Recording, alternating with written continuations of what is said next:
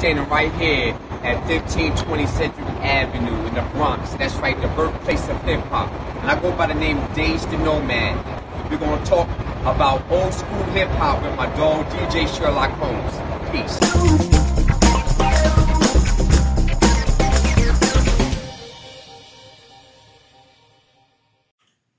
Welcome to another edition of Talking Old School, presented by me, your boy, DJ Sherlock Holmes.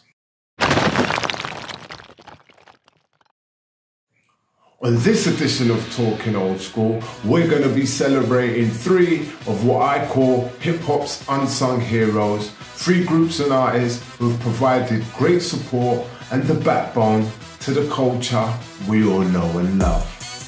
The first rapper on the list may be unknown to many, but in my opinion, he's underrated, understated, and is a lot better than a lot of the rappers more famous than him of his generation. And it remains a mystery to me why he didn't blow a lot bigger at the first time of him coming out. The first subject of discussion is Bronx-born rapper Nine, an artist who made two dope albums during the mid-90s that went under the radar and for me didn't get the credit and the sales that they surely deserved.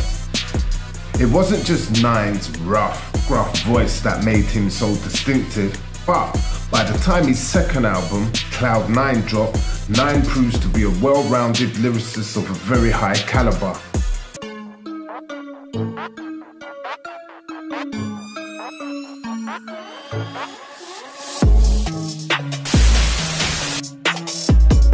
In songs such as Play for Keeps, John Doe, Rich Man, Poor Man, and Lion King, Nine proves to be a very dope, diverse, hardcore hip-hop artist and songwriter. And I must add, Cloud 9 also features one of my own favourite opening tracks to a hip-hop album, No Introduction, and the album also features the likes of King Just, Third Eye, and dancehall legend Bounty Killer. Two other pieces of material worth checking out from Nine are his classic freestyle on the classic Tony Touch Take 50 mixtape and Any MC taken from Nine's debut album. Listen to them two tracks and you'll see how talented Nine is as an MC. And if you do get the time to check out the 6 songs I've mentioned on this segment, I am sure you'll come round to my way of thinking in saying that Nine is dope, dope, dope.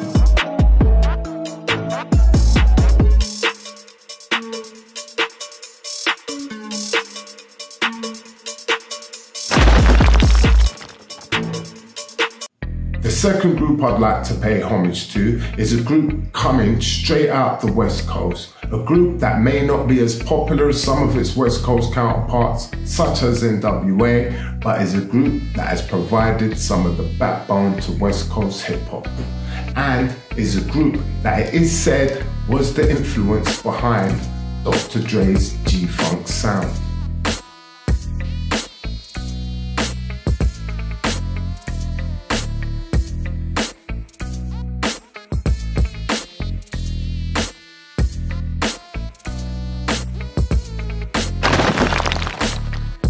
Who remembers Kool 187 and Above the Law, the pioneering hip-hop group from LA that came out under legendary Ruthless Records and whose first album, Living Like Hustlers, is an absolute classic. The group Above the Law is formed by members Kool 187, KMG, Gomac, Cocaine, and DJ Chaos. During the 90s, the group were responsible for dropping some of the dopest hip-hop coming out of the West Coast, and in Kool 187, they had a very talented rapper of the very highest caliber.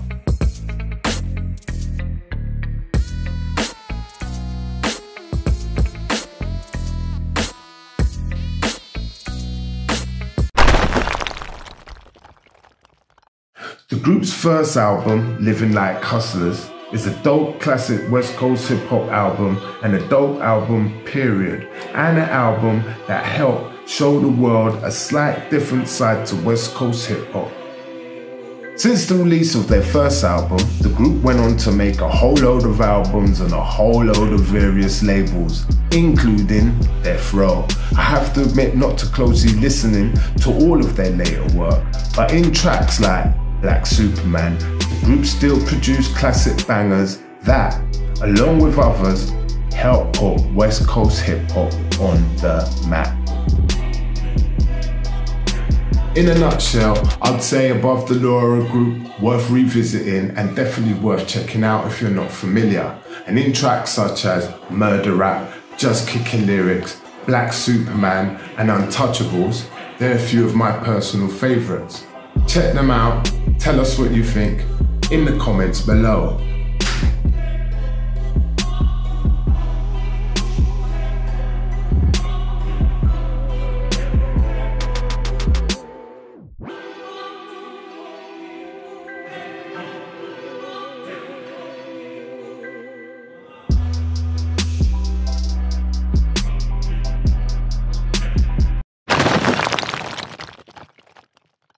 The third and final act I'd like to show some props to me, epitomizes East Coast hip hop culture and was an inspiration to me when it came to writing those bars.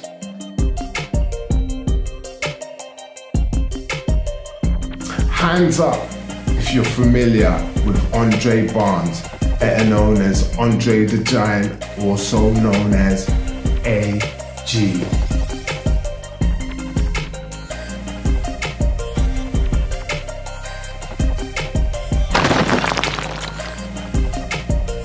AG is a Bronx rapper who made the name for himself during the mid-90s as part of legendary duo Showbiz and AG, and as a member of one of my favourite hip-hop crews of all time, DITC, Digging in the Crates, which includes legends Big L, Lord Finesse and Fat Joe. AG is a solid, no-frills rapper and a dope lyricist whose content steers away from the corny bling bling, same old we've been battered with over the years. With a catalogue of music that stretches over 25 years, AG has shone alongside legends such as Big L, Big Pun, Lord Finesse, The Guru, Primo, KRS-One, just to name a few.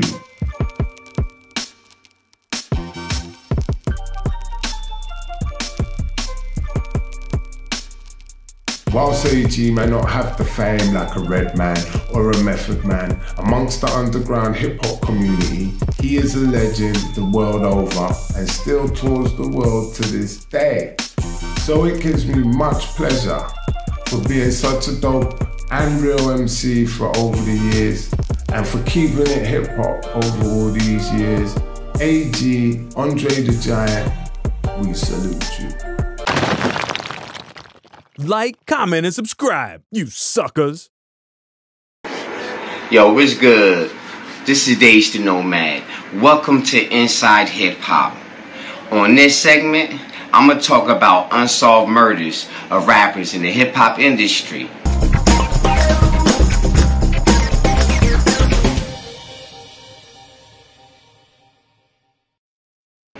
Now, everybody knew the legendary Big L straight out of Harlem, who had lyrics and contests for days.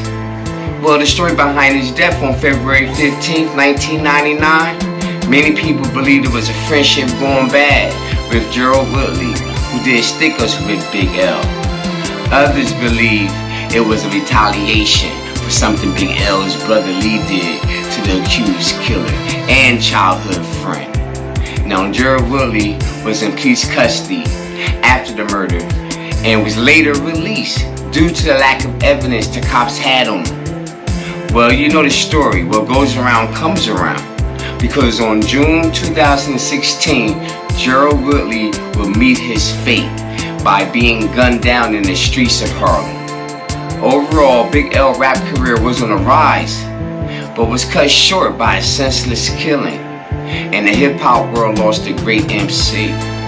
Rest in peace, Big L.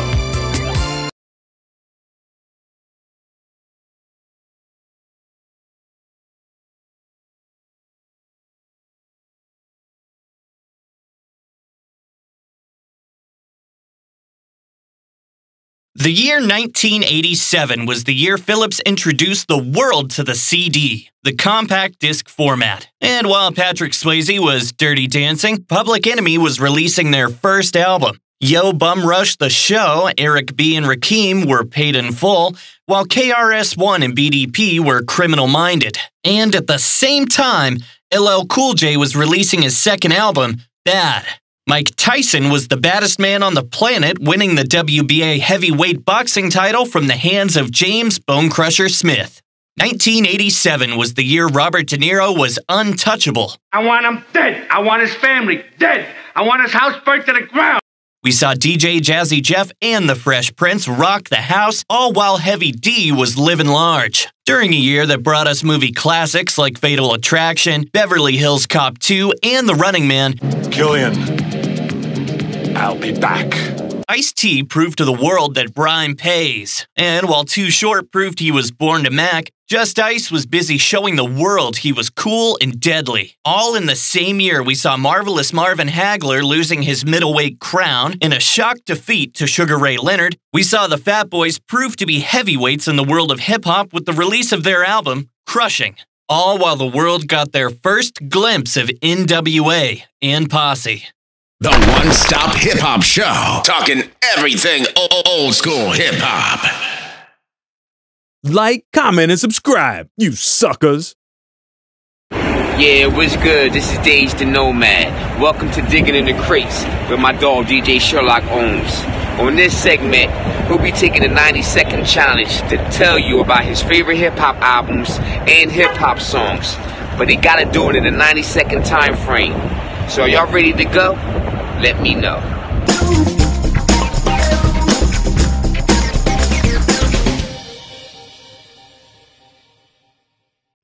Street Dreams by DJ Ron G. Street Dreams ain't an album or a single, but a dope 90-minute mixtape. And when I say mixtape, I mean old school 90-minute cassette tape, where DJ Ron G takes you on a musical journey. And this is in a time and era where the mixtape was your plug to what's hot and what's not on the street. Ron G takes you on a musical journey, playing some of the hardest hip-hop cuts of the time, some of the biggest R&B and hip-hop club bangers of that era, featuring the likes of Fat Joe, Redman, DMX before he was famous, the Notorious B.I.G., Tupac, the Brat, where Ron G dropped some dope scratching, some dope cutting, some dope blends, and hosted by one of the dopest, hypest mixtape hosts of all time, Mr. DJ Ron G himself. Street Dreams is definitely a case of they don't make them how they used to. Definitely a mixtape worth checking out, worth revisiting. Street Dreams by DJ Ron G. I'm DJ Sherlock Holmes. This is Digging in the Crates. Peace, peace, peace.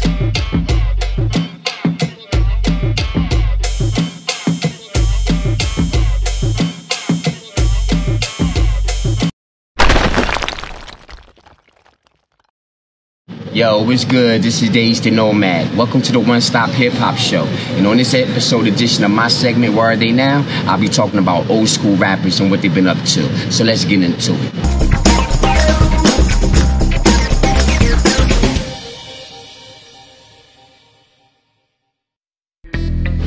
Do y'all remember hip hop legend Kool G Rap from Queens, New York? He stated that the G in his name stood for genius and Giacana from the mobster's name Sam Giacana. Lyrically, he was a force to be reckoned with in the 80s and early 90s. He was born Nathaniel Wilson on July 20th, 1968, who later in life found the passion in hip hop, and the rest was history.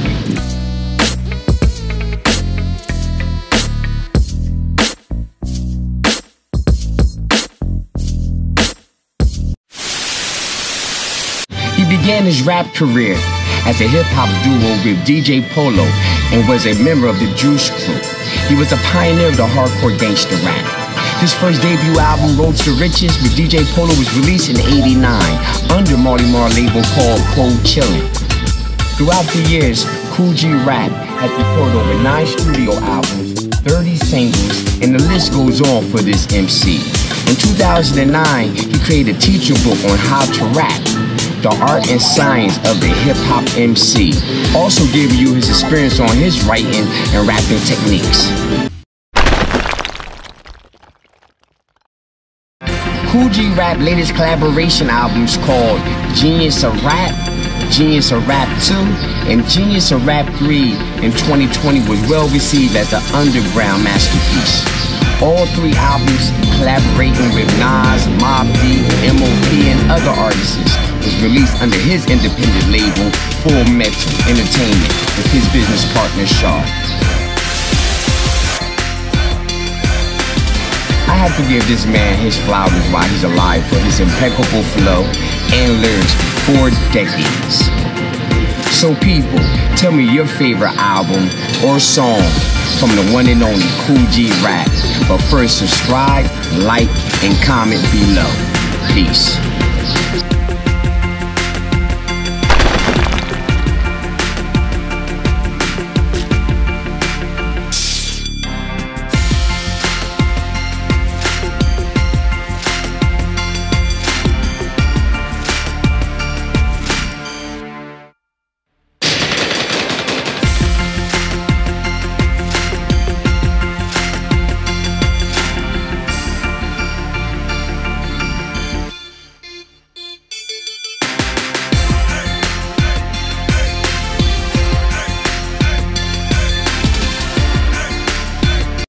The one-stop hip-hop show. Talking everything old school hip-hop.